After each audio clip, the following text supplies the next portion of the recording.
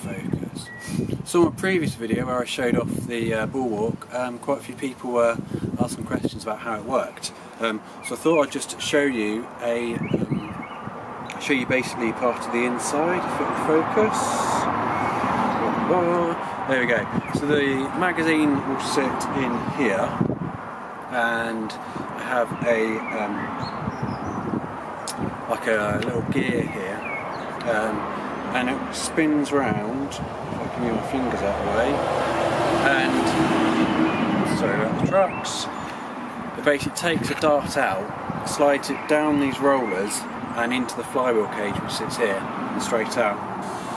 And it's pretty much as simple as that. The gears are run by the tiny N20 gear motors, which are the same as the Jupiter motors. So Luke from Outer Darts sells them on his website.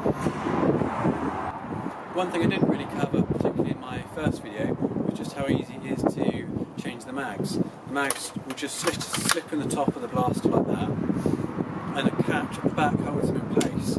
When they're released, there's a spring which pushes the mag up slightly, just to make it even easier to grab.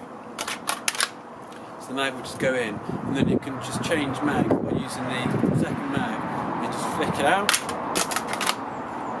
and just slot the new mag straight in. And it's one of the easiest mag changes I've ever done. Let's talk FPS. Currently it's too low. It's about 100 FPS. I'm using slow motors with hurricane wheels, so it's going to be fairly slow, fairly low FPS. I'm wanting to push that up to 130-ish by increasing the crush on the cage, and but I want to keep that still on 2S because that's what the setup's set for at the moment. I'm going to be developing a two-stage cage with similar setup to Woozy.